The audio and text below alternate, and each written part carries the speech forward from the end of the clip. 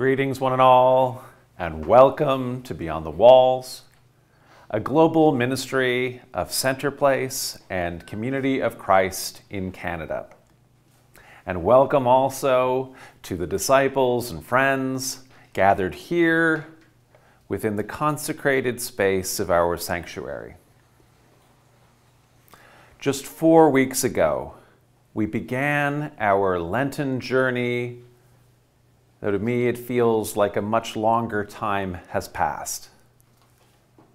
Let's take a moment to take stock, to remember the road we've trod, to ponder the path ahead. Our journey began as Andrew Bolton joined us from England and asked, with the excited crowds assembling in Jerusalem for the Passover, "Who is this Jesus?" Andrew told us about the Jesus who challenges the empire of Rome, and we experience the Jesus who challenges the forces of empire in our day, entrenched and unjust social, political, and economic systems enforced by violence for the benefit of the few at the expense of the many. Next, Janae Grover, joining us from the sanctuary of the temple in Independence, shared the sacred story as Jesus enters the Jerusalem temple and overturns the tables of the money changers working in the service of the religious leaders of his day who claimed to hold a monopoly on the faith of the people. His actions caused the children in the temple, representing those marginalized by society, to sing out joyous hosannas. And Janae reminded us that the hosannas resound today when we embody Christ's mission in our communities. Linda Booth was with us as Jesus and the disciples shared the Last Supper, as they celebrated the initiation of communion. We shared communion. We shared it as a global community. As Jesus said, "This is my body," he took bread, and as he blessed, broke, and gave, so we took bread.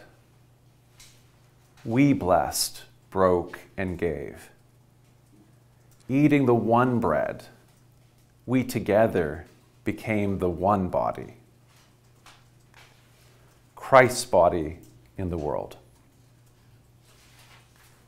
Last week, as we grieved together, Chandra Newcomb taught us to be vulnerable to Christ's grace. As she and I and the other ministers shared our vulnerabilities alongside Jesus at Gethsemane, she helped us see that this brought us together in new ways, ways that have the potential for new insights, new empathy, for healing, and ultimately for hope. In the past weeks, so many of you have reached out to me. I've been so moved, I have been so touched, I've been so heartened by all of your responses. You are my sacred family. You nurture me in time of need as we walk together on the journey. The path ahead is still filled with dark times and uncertainty. The sacred story of the Passion next will take us to Jesus' execution, his suffering and death on the cross. But we will be blessed to have Mareva Arnaud here to guide us and take heart, because the following week on Easter Sunday, Angela Ramirez will be here and present among us to share in our witness that Christ is alive and is ever present in our midst. We are assured of joyous times ahead as we live the sacred story today, though the journey may be bleak and feel bleak now. Today's story, Jesus is betrayed by one of the disciples. The others all abandon him and flee. And as Jesus predicts to Peter, even you will disown me. This is our theme as we experience the sacred story in the present. I invite you now to think of ways that we've sometimes fallen short of our covenant as Christians, as the whole body of Christ, as a church, and in our individual discipleship. Honest and authentic self-reflection will help us to develop further in our discipleship. Confessing our own mistakes will help us learn from them. They'll help us have empathy for others when they fall short. Finally, knowing that Jesus does not blame Peter for his human failings and indeed forgives all, reminds us that God's grace is ever available to each of us always. And as we begin our service, we go now live to Pearland, Texas, where Rhonda Radliff is here to read our call to worship. Rhonda, welcome to Beyond the Walls. Morning. Our call to worship looks back to a moment immediately following the Last Supper and before the prayer vigil at Gethsemane, when Jesus predicts that all of the disciples will fall away from him, including Peter. We read in Matthew 26, verse 31 through 35, that Jesus said to them, "You will all fall away because of me this night. For it is written, I will strike the shepherd, and the sheep of the flock will be scattered. But after I am raised up, I will go ahead of you to Galilee." Peter said to him, "Even if all fall away because of you, I will never fall away." Jesus said to him, "Truly I tell you, this very night, before the cock crows, you will deny me 3 times. Peter said to him, "Even though I must die with you, I will not deny you." And so said all the disciples. Amen. Keep your lamp trimmed and burning. Keep your lamp trimmed and burning. Keep your lamp trimmed and burning. For the work is nearly done. Children, don't grow weary. Children, don't grow weary. Children, don't grow weary. For the work is nearly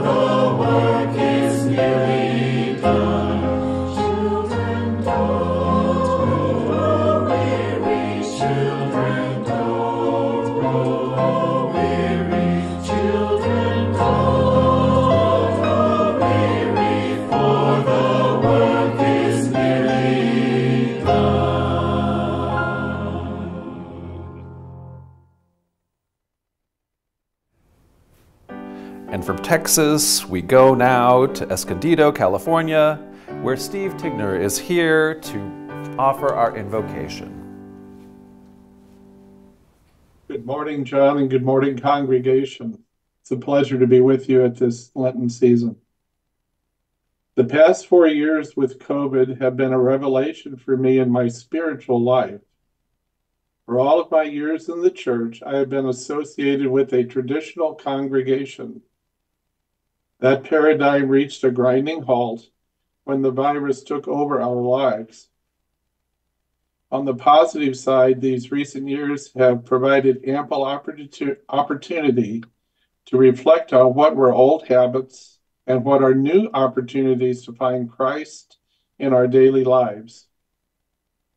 The words in John 14 have helped me understand that we can express and experience the vibrant message of community of Christ in many new ways. Don't let this rattle you. You trust God, don't you? Trust me. There is plenty of room for you in my Father's home. If that weren't so, would I have told you that I'm on my way to get a room ready for you? And if I'm on my way to get your room ready, I'll come back and get you so you can live where I live. And you already know the road I'm taking. During this journey, I have found a safe haven in the Beyond the Walls congregation that includes so much diversity, acceptance, unique messaging, and most importantly, love. In my local religious life, I meet with friends monthly for communion. We meet outside of walls and have our gathering at a local beach. Yes, it is a unique experience. Yes, the church has left the building. Let us pray. Eternal God, our Lenten journey continues with you as we approach the joy and love represented by Easter in just 2 weeks. We come to you at this time to acknowledge your presence in all of our lives. We worship you from so many settings, from so many locations, from so many cultures, and with such a diversity of needs. Yet through all this, you share the abundant love that each of us needs to receive from you. This love is shared even in those times that we deny you, as Peter did. How great and patient you are. Please bless all those who attend and participate in this service today. Please open our hearts and minds to be attuned to your will in our lives as we continue the journey to Easter. We pray this in Jesus' name. Amen.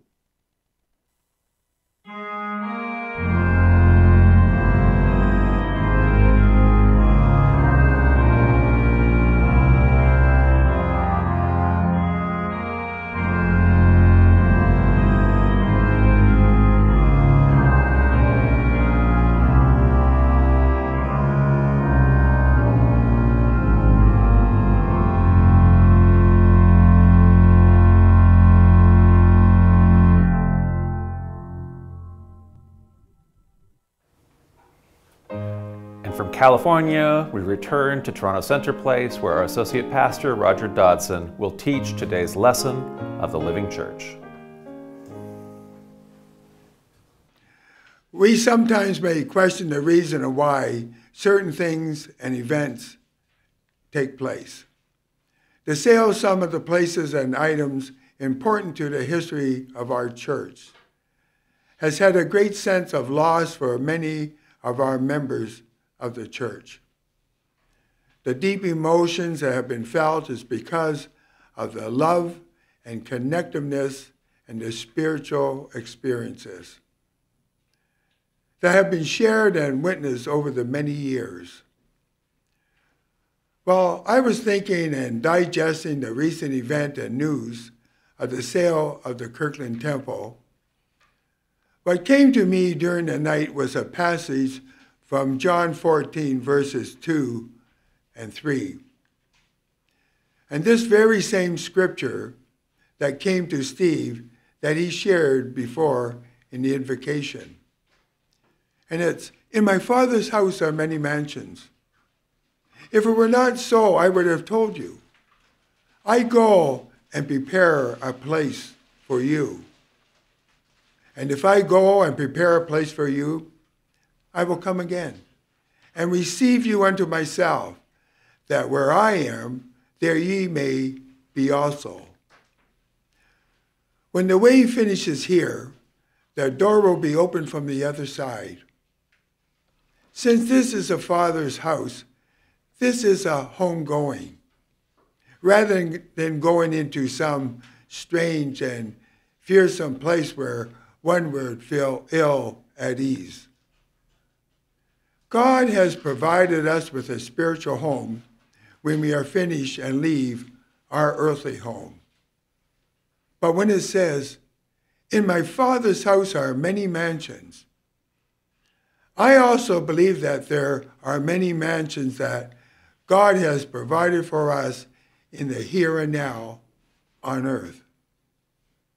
And they are found in countries, cities, towns, and villages made up of people with different backgrounds and cultures.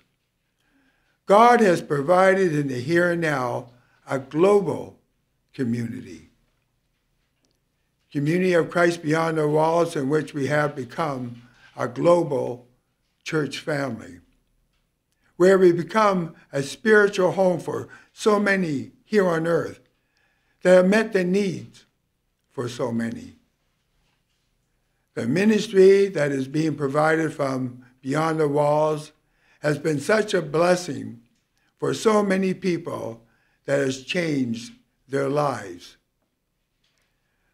I strongly believe the reason why Beyond the Walls have been successful is because of the leadership team and all those who dedicate themselves each week to make this possible.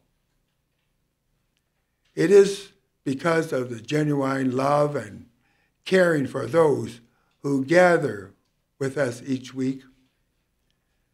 Leandro touched on this in a sermon he gave a while back when he stated that no matter who you are, man or woman, gay or heterosexual, or what skin color or what ethnic background, you are welcome in Christ's church.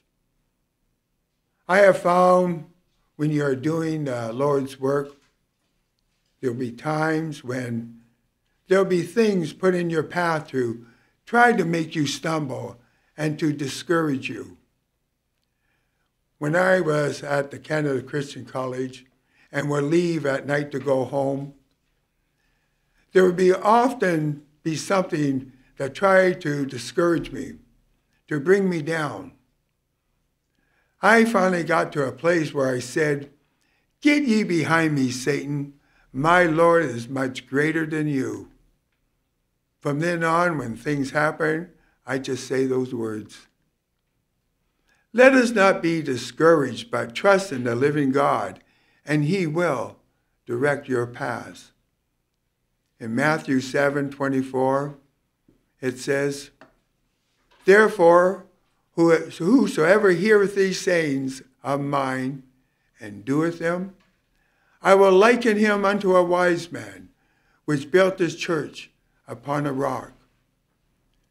And the rain descended, and the floods came, and the winds blew, and beat upon the house, and it fell not, for it was upon a rock." What does it mean when it says that we are living stones that built the church? The church is us, each individual. That is, each of you here today is a living stone. When you trust in the living cornerstone, which is Jesus Christ, when we come together with all of our individual uniqueness, as we are doing today, we build together a spiritual home, a spiritual house where God dwells among us. May the outpouring of God's love continue to bless you as we continue to strive to do his work here on earth is my prayer for you. Amen.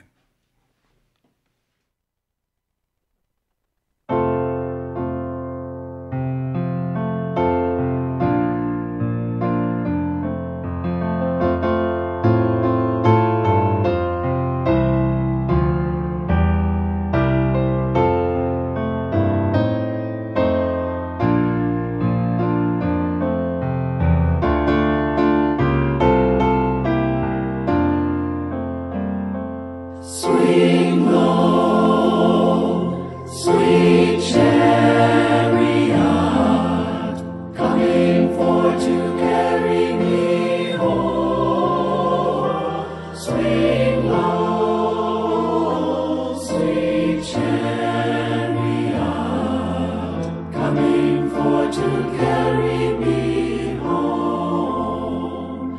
I looked over Jordan, and what did I see? Coming for to carry me home. A band of angels coming after me, coming for to carry me home. Swing low, sweet chariot, coming for to carry me home. Swing low, sweet chariot, coming for to carry me home. If you get there before I do, coming for to carry me home. Tell all my friends I'm coming too, coming for to carry me home. Swing low, sweet chariot, coming for to carry me home. Swing low, sweet chariot, coming for to carry me home. I'm sometimes up, I'm sometimes down, coming for to carry me home. But still my soul feels heavenly bound, coming for to carry me home. Swing low, sweet chariot, coming for to carry me home. Swing low, sweet chariot, coming for to carry me home.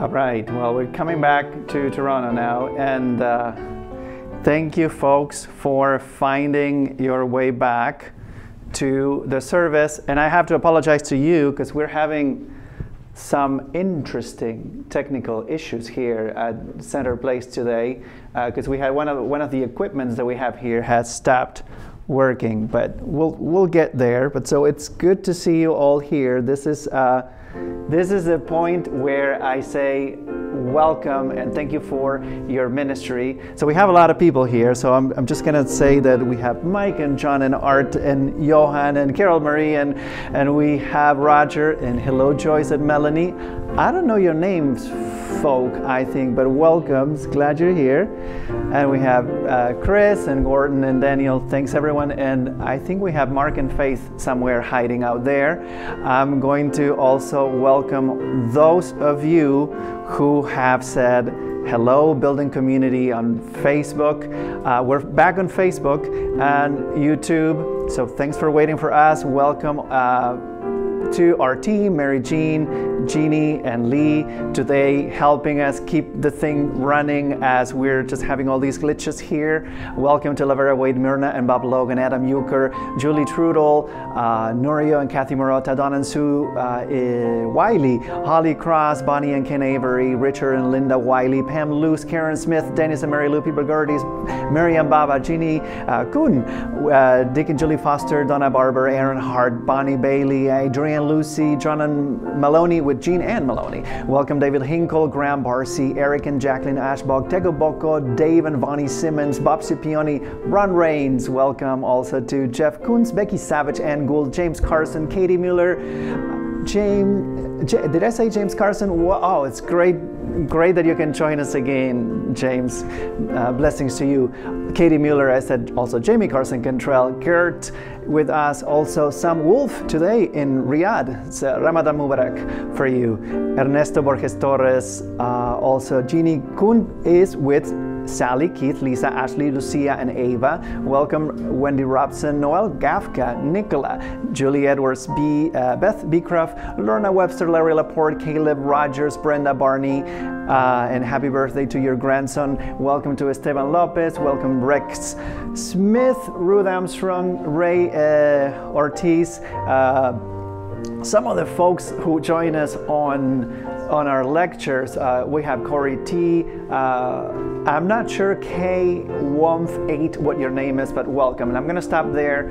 So thank you for joining us today, and thanks everyone for your patience today as we continue to figure out these glitches we're having here. But it's such a blessing to know that you're there, and remember to click like and to share this video so that we can continue to share, to continue to draw the circle wide today. So thank you, and so we already have our hymn. So now we're gonna just get ready for our sermon. Oh, and first we're gonna have to go to our lectionary reading with our friend Michael.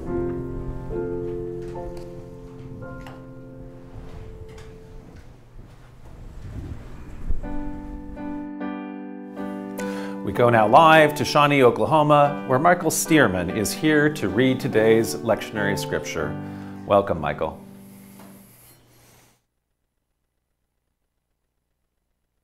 We read in Matthew chapter 26, verses 69 through 75. Now Peter was sitting outside in the courtyard. A female servant came to him and said, You also were with Jesus the Galilean.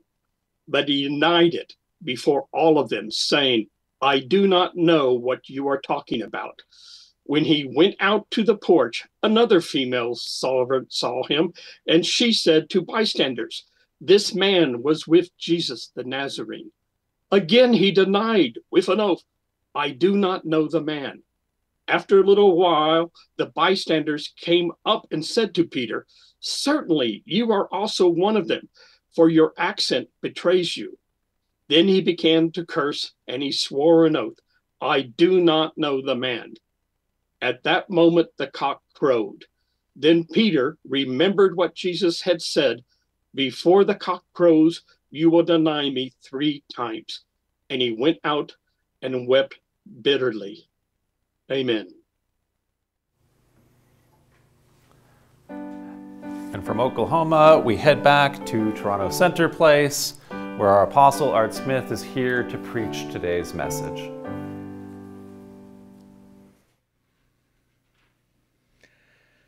Good day, friends.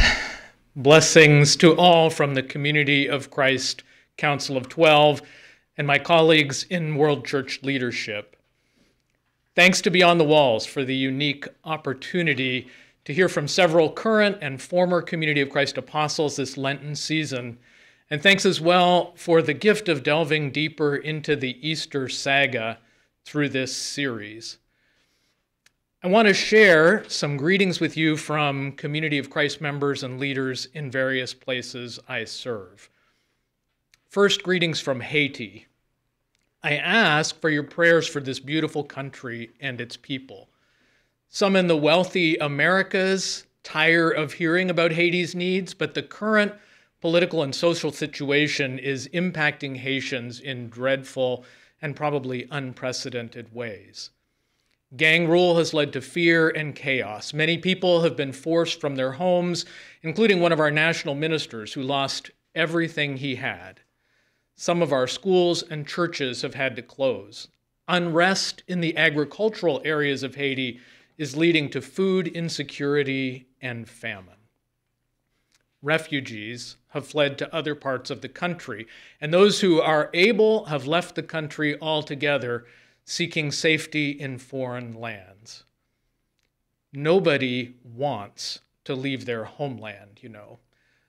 I'm grateful for Community of Christ congregations in Mexico and the United States of America that have opened their doors and hearts to Haitian refugees and asylum seekers. Please know that these people are not arriving at our doorsteps just for fun. The situation is truly desperate. And now more than ever, we must live out our enduring principles of worth of all persons, pursuit of peace, and blessings of community, as well as our mission initiatives that call us to similarly pursue peace and to abolish poverty. These principles and initiatives, not to mention our scriptures, demand that we welcome the foreigner as never before in our lifetimes. We must see beyond the dividing walls of the world, resisting the temptation to see people from other countries as other, or as categorically different from ourselves, beyond the way we are family in Community of Christ. We are all God's children. Please show compassion when given the chance as you encounter people personally, those seeking help who literally make their way to your doorstep. May we also be compassionate in our prayers, in our conversations with others, and in our study of public policy for those who are able in political engagement and voting. This moment in history requires of us not only interpersonal compassion, but also support for good policies that reflect our principles and mission. I also want to bring greetings from Community of Christ in India, from where I've just returned. Like Haiti, Community of Christ has been established in India for more than 50 years. I've been assigned to India as the field apostle since April of 2023. And it's been amazing to visit urban and village churches established in the days of Charles Neff. If you don't know about Apostle Neff's humanitarian and outreach work, I recommend reading Matthew Bolton's book, Apostle of the Poor. Community of Christ has 7 mission centers in India and tens of thousands of members. Over these last few days, they've held their 7 mission center conferences. It's an exciting and challenging time for the church in India. Christians there represent a small minority of the population and are particularly vulnerable in an era of ascending Hindu nationalism. Interestingly, in that already challenging context, Community of Christ in India is doing the daring work of reinventing itself. The church there is grappling with new understandings of what it even means to be Community of Christ. In the early years of our church in India, the focus was on community development. In terms of church structure, most of our congregations maintained a familiar to them Canadian Baptist system that they'd known before joining Community of Christ. In the last 10 years, congregations are adopting the Community of Christ priesthood structure, sacraments, shared leadership models, common consent practices, financial transparency, and democratic decision-making. Additionally, and excitingly, less than 2 weeks ago, I had the privilege of ordaining the first ever woman to hold a priesthood office in the Kui and Sora tribal villages, where Charles Neff established the church 50 years ago. In total, 6 women were ordained, including the first elder, and more calls for women are in process. So while the church in Canada and the USA has been grappling with other issues these last couple of weeks, on the other side of the world, this is a little bit of what's been happening. The context is so different, but people in India love Community of Christ. They are aware of some of your struggles, and they are praying for you. I also want to thank the Beyond the Walls community for your prayers and support during this time of loss. It feels like so many pillars of the church have gone recently. Personally, I want to say that the loss of Dar Shepherdson, as our beloved Bishop of Canada, has in no way been overshadowed by any other events in the church. Thank you to those who continue to pray for Dar's wife, Sherry, and for his whole family. Well, now I've spent quite a lot of time on greetings from the church in different parts of the world. But what I want to share with you this morning is that these things, in a very real way, are at the heart of today's message and at the center of what Jesus is all about. Breaking down the walls between people, creating a new human family without separation was his mission. In the end, it's what got him into trouble. Reinforcing our connections with each other, especially across ethnic, class, racial, gender, and social divides, isn't just preamble to today's scripture story and theme. This is the theme of Jesus' ministry, described in slightly different ways in all 4 Gospels. This mission builds community on the rubble of a disrupted status quo. Matthew's Gospel, written as a narrative poem on this disruptive mission, includes today's betrayal text. I love the way the author frames today's story with this boundary-busting reordering of things and recentering of the vulnerable and on love itself. We see this in the very beginning of this gospel, where the genealogy of Jesus imagines Jesus as descended from scandalous women and foreigners. The first people to recognize Jesus' significance in this clever telling of the story are magi, foreigners from another land. And as the narrative progresses, Jesus is criticized for eating and drinking and generally spending way too much time with sinners. He reinterprets Scripture, upending traditional understandings of things with his, "You have heard it said, but I tell you." Matthew portrays Jesus as a kind of new Moses, one who tries to refocus things on the liberating, compassionate foundation of the law. Jesus tests their traditional faith, challenging the things that they clung to, took for granted, and assumed were important. If our faith is living, from time to time, that faith is put to the test. Not by some white-haired God sitting up in the clouds, pulling strings, or tossing lightning bolts. Living together in community is enough to provide these challenges.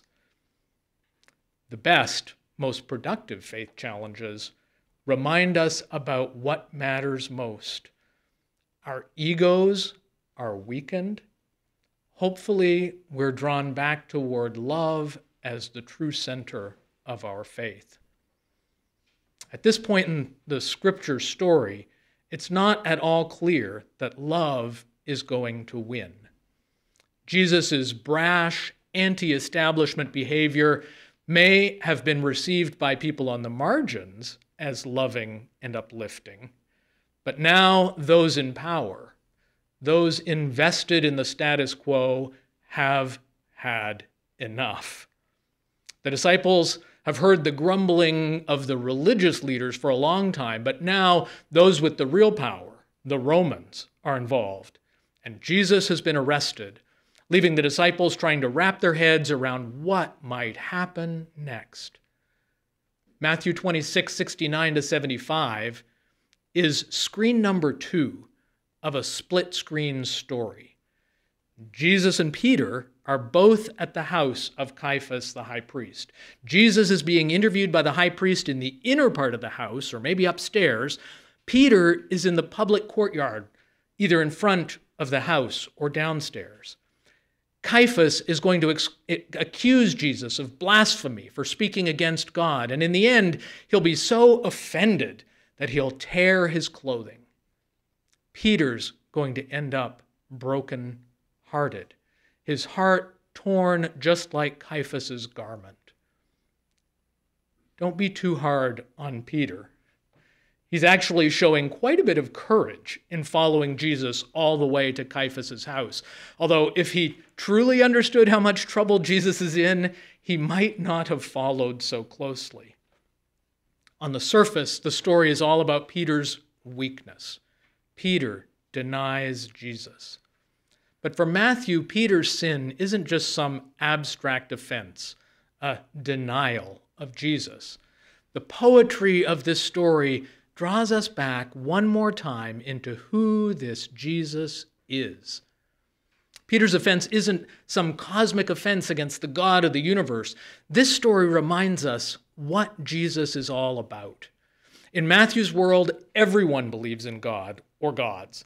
The question was, what kind of God do you believe in? For Matthew, it was the God of those on the margins. It was the God who broke down barriers between people, reinterpreting the law so that it was good for the people, for everyone, but especially for the lowly. So in Matthew's gospel, Peter loiters in the lobby of Caiaphas's house, and as Jesus is interrogated by the high priest, Peter will be interrogated by servant girls. This story is all about perceived power and socially understood levels.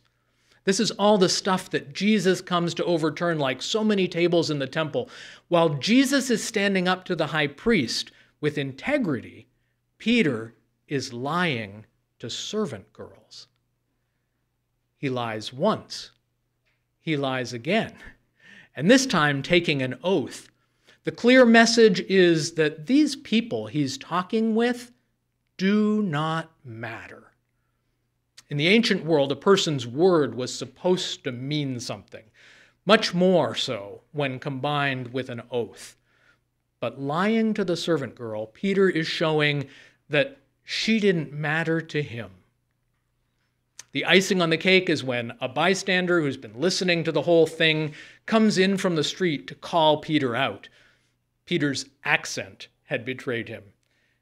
You're obviously with the Galilean. Just listen to how you talk. In the hierarchy of things, in this part of the ancient world, all the Jews were looked down upon by the Romans. But within the Jewish world, the Judeans, Jerusalem folks, knew that they occupied a higher place in the social order than those from the Galilean province, much less those from remote rural towns like Nazareth. So in our split-screen story, the ones speaking the truth appear to be the ones without power. Jesus speaks the truth to Caiaphas. The servant girl speaks the truth to Peter, the man. The bystander causes us to question all these assumptions about power, reminding us that they're all just a bunch of undesirables from Galilee. As Nathanael would say over in the first chapter of John, how could anything good come out of Nazareth? Friends, hopefully this story makes us think. But be careful with these scriptures. It's tempting to treat this as an old trope about denying Jesus, apart from the specifics of what Jesus stood for. We can't just substitute whatever we want for what this means. Honestly, in my travels, I've heard people refer to all manner of things as supposedly being tantamount to denying Jesus. Many of these alleged denials amount to the exact kind of behaviors that Jesus is known for. Spending too much time with people on the margins, getting too involved with politics, not knowing your place. The story of the betrayal of Jesus isn't about some personal insult towards Jesus. Its power isn't just in abstract denial. What matters to Jesus is overturning the hurtful social castes of the world that keep people imprisoned. When do we deny Jesus? When we come face to face with someone of a different social caste and we deny their equality, their humanity, and confirm their status as other. It's when we use our privilege to behave however we want towards those on the margins. When we don't question the status quo. We don't welcome the foreigner. We don't eat and drink with them as Jesus does. When we sit comfortably in our own class or caste, when we look the other way faced with the situation in Haiti, or the Haitian asylum seeker at our border, or who shows up at our church. This story came to life for me last week as I visited the Sora and Kui villages in India for the first time. All sorts of social scripts immediately kick in. For them, it's about how they welcome a foreign visitor. For me, it's about how I speak and respond to them. What do I say and what do I do so as not to disrespect the village person or the local leader sharing with me? How can we build authentic relationships?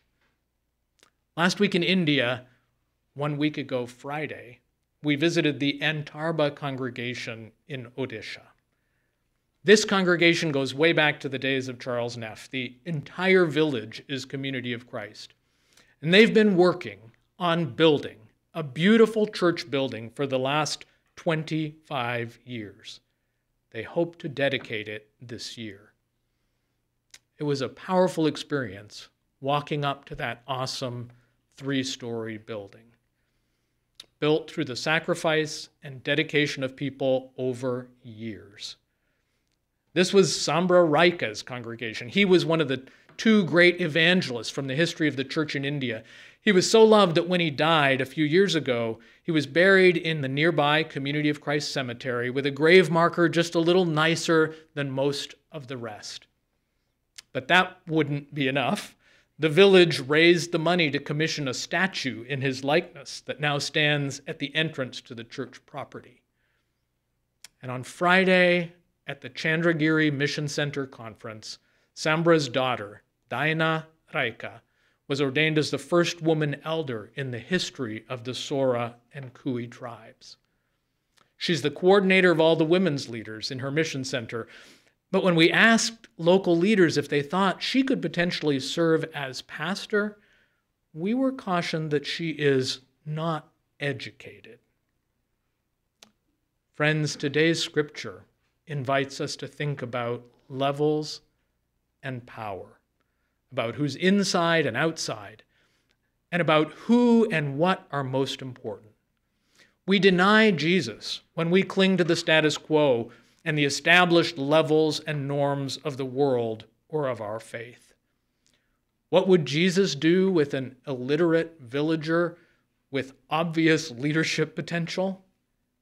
Perhaps invite her to put down her nets and to come and follow him. Surely Jesus would have more in mind for her than we would first imagine. I went to India with a set of expectations, I confess. I imagined that the tribal areas would present bad roads and simple people of little means. In Antarba, the same week that the Kirtland Temple changed owners. Although I agree with my friend Carol Kaplinger, who says that nobody can really own the Kirtland Temple.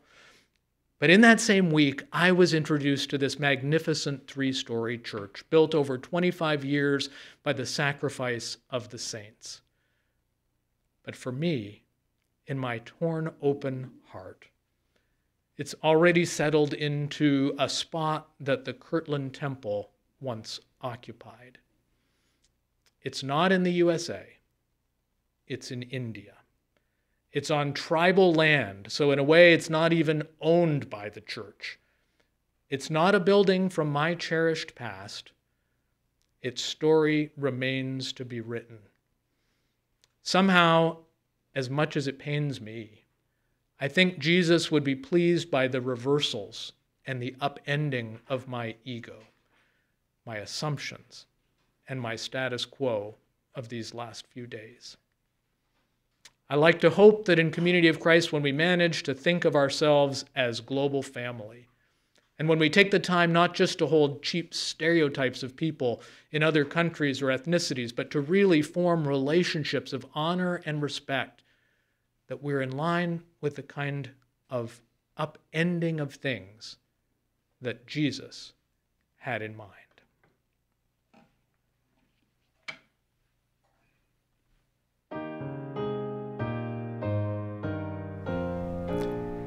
Thank you, Art. And now we stay here in Toronto for just a moment of meditation.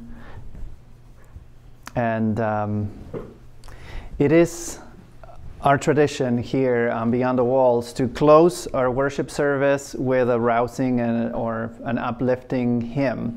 But this is a very unusual day with all these just different technical challenges. So today our closing hymn is going to be a heartfelt confession. Okay, so I'm just gonna find my singing bowl here, and I'm gonna invite you to be mindful of the words of the hymn that we're about to sing. That's for those of you who cannot watch the screen, is 461.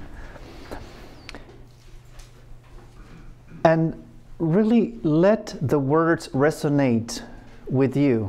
Let us all allow the words to resonate with us as we continue to walk this difficult path that we call the Lonesome Valley as we go through this season of Lent. So these words seem dark at first because they sing of guilt, loss, and grief. Yet they also remind us of God's grace. So whether or not we think we deserve it, God never ceases to be our light, our strength, our refuge, our comforter.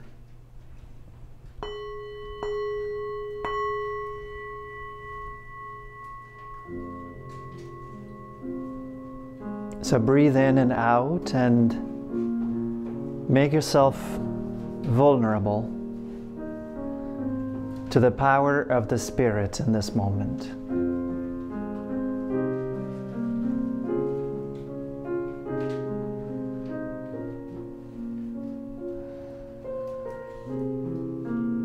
Continue breathing and just start to relax the body. As you breathe in and out, also bring your awareness to the present moment. Just let go of thinking what's going to happen next or what happened before. Breathe in and out. And once again, make yourself vulnerable to the power of the Spirit.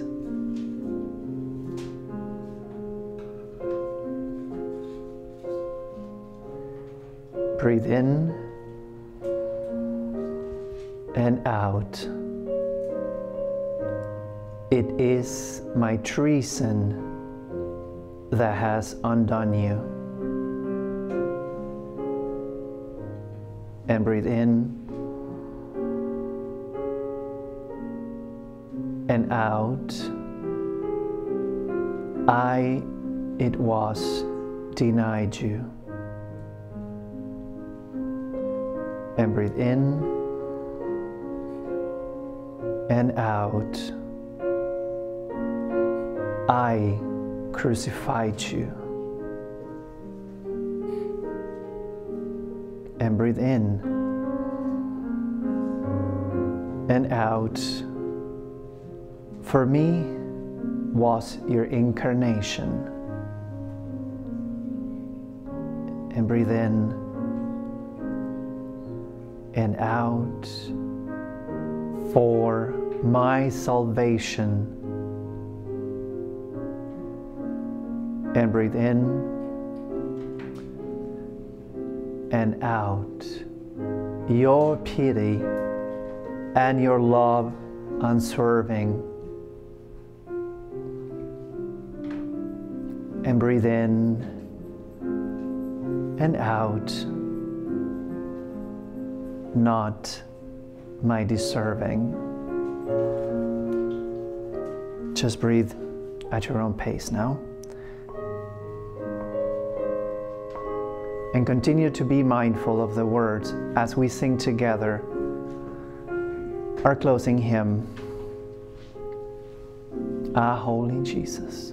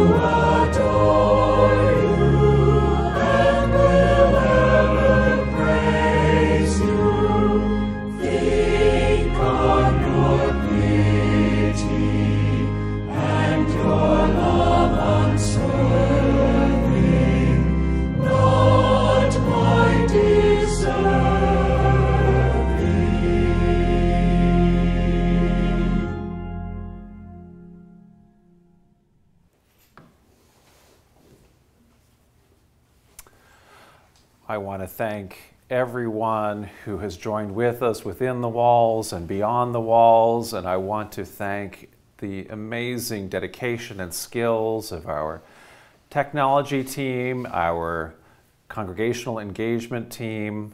The loss of one of our pieces of equipment shorting out did not stop this ministry going forward, and it is because of team members spread all around the world and also here with us. As we conclude, let us hear again the words of John 14, 1 through 3, which Steve read from the Word version of the Bible and which Roger read from the Inspired version, and which I will now read in the New Revised Standard Version of the Bible. Do not let your hearts be troubled. Believe in God, believe also in me. In my Father's house there are many dwelling places. If it were not so, would I have told you that I go to prepare a place for you? And if I go and prepare a place for you, I will come again and will take you to myself, so that where I am, there you may be also. The Lord has prepared many dwelling places for us to inhabit in the house of the heavenly parent, which is not confined to any single location, however sacred, but extends throughout the world in the hearts and the commitment of disciples and seekers who collectively form the body of Christ. Amen.